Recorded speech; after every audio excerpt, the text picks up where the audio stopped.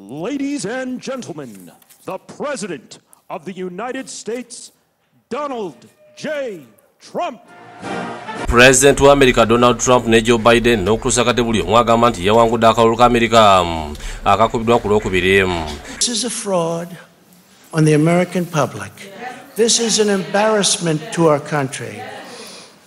We were getting ready to win this election. Frankly, we did win this election. But it may take a little longer, as I've said all along. It's not my place or Donald Trump's place to declare who's won this election. That's the decision of the American people. But I'm optimistic about this outcome. Keep the faith, guys. We're going to win this. Mu kiseera kino abanoonyeza Trump akalulu baddukidde mu kkooti nga baakanya obululu avudde masasi okuli Wisconsin, Georgia, Pennsylvania ne Michigan. Ebivaayo biraga nti Biden yawangudde essira Michigan ne Wisconsin ekintu Trump kyawakanya. To win, for a Republican to win here, how many votes do we have to be ahead? 400,000 is not enough? With 80+% counted, I think there's only 14% of the vote to go. Do you think we're stupid? You think we're fools? Tewali kalulu nakamu kalangiridde okuva mu ssaza lya Pennsylvania. Mu kiseera kino Biden alabye amasasi okuli Nevada ne Arizona nga ye Trump alabye mu ssaza erya Georgia.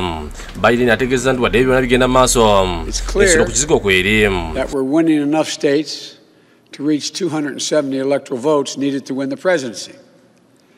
I'm not here to declare that we've won, but I am here to report when the count is finished, we believe we will be the winners. Okulonda kuno kuyingidde ebyafaayo ng'okukyasinza okujjumbirwa mu myaka 12 egiyisulwa abantu ebitundu 69.9 ku buli 100 abakwetabyemu. Omu ku bakuliddemu okunoonyeza Trump akalulu Jason Miller ategeeza nti wiiki eno binaggwerako nga Trump n'omumyuka Mike Pence bafunye emyaka emirala 4. Joe Biden has to stop President Trump in 4 out of 4 states: Pennsylvania, Michigan, Wisconsin, Minnesota. If President Trump wins just one of those in 3 of the 4 he won last time, he will be a re-elected president. Mu kiseera kino Biden alina obululu 253 obw'enkizo obusalo omuntu afuuka pulezidenti wa America ku obwo 27 obwetaagisa ati Trump alina obululu 213. Amasa gasigaddeyo kuliko Arizona, Georgia, Nevada, Pennsylvania, North Carolina ne Wisconsin.